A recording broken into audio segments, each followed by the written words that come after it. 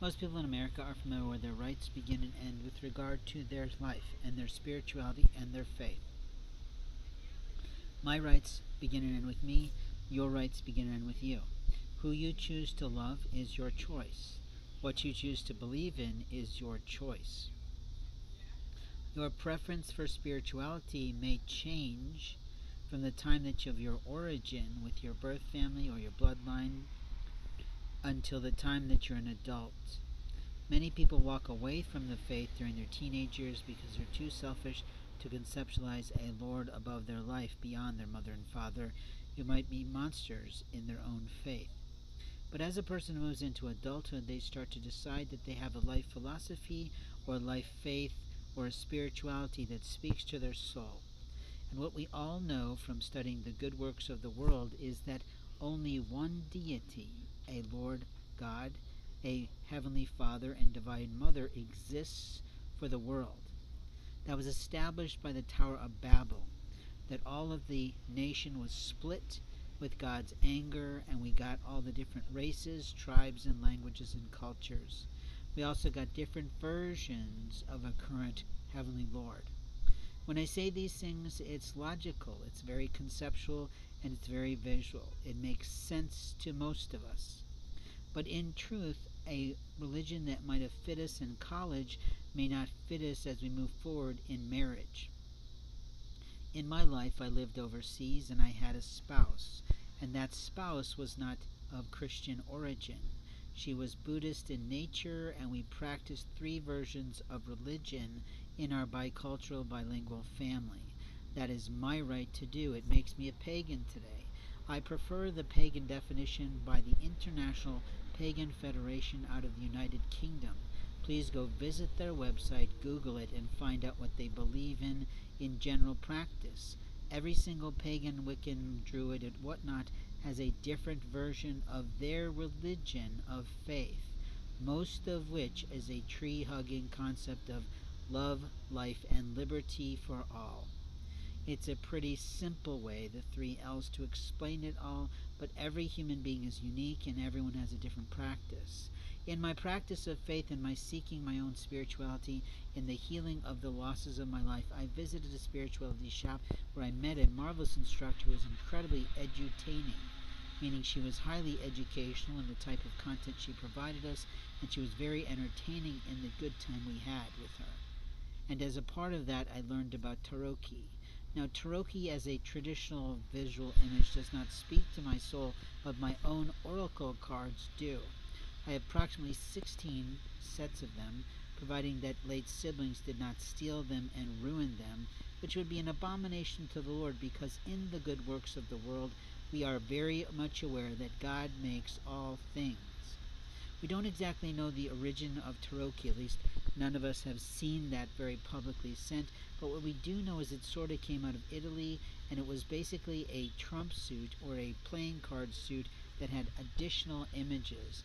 I think in our current 52 set pickup of trump or playing cards, we still have jokers, but we don't have the queen and king slot, and we don't have the life cycles of our lives.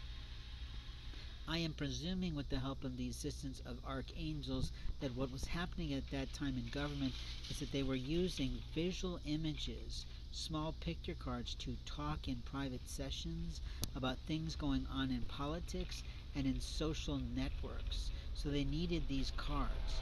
But over the course of time, the gypsies came in and made them more of a faith-based spirituality situation, and they made it a bit about prophecy and learning things going on for them. The beauty of the cards is not only in the artwork, but it's the spirituality you feel when the Lord above communicates to you by looking at the visual aspects of the cards.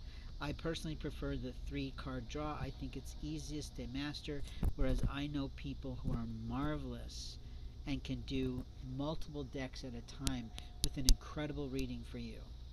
The difference between what I do in my faith and what they do in their faith is very different. They interpret, whereas I read letter for letter, and that is my right. In life, the Lord above only can give us prophetic gifts, and the gifts of the Spirit, which are predominantly now called gifts of the soul, are still given to people who submit fully to the Lord.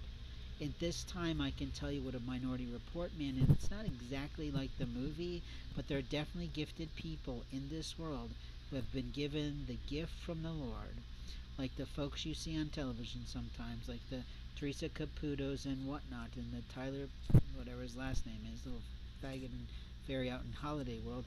But that's not the point, Hollywood rather.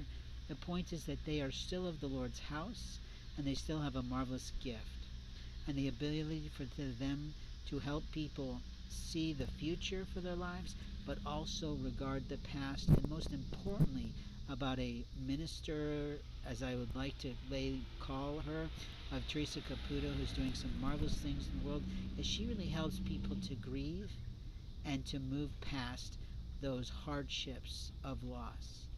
She is truly a therapist for that, and we all need people like that. The words oracle in the Bible are often abused and completely poorly defined in most dictionaries. They usually refer to oracles as women, but as we've learned across the ancient world and through current times, God has the right to pick and choose any person he chooses to give gifts of the Lord. There's no satanic force that can do that.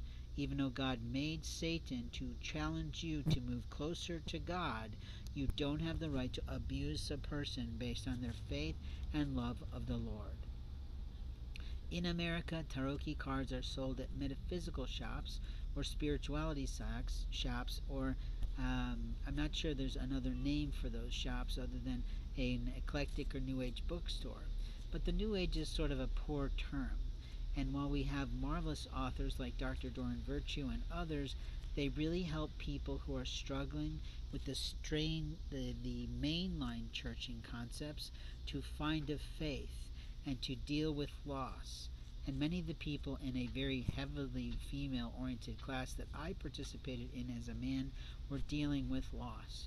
And most churches don't handle that well. So we have to allow those shops to exist so that people can reach out to people who are true ministers. Like my teacher was a trained, fully certified minister, and she was more Jesus-like than most. In life, I learned quite a lot from her about all different types of practices that are sort of old ways of the Lord, but she did not teach me my current proficiency in pendulum. That came from someone else. In life, we have moments of time to speak the truth, and a Tarocchi card can give you some peace of mind in the morning if you add it a part of your prayer time. The other beauty of it is that there's so many different decks out there with absolutely stunning artwork and messages that they can help lift you up. Even famous authors like Michael Beckwith and the Dalai Lama have cards that can be used in similar fashion to help you give yourself messages to uplift your soul and bring you closer to the Lord every day.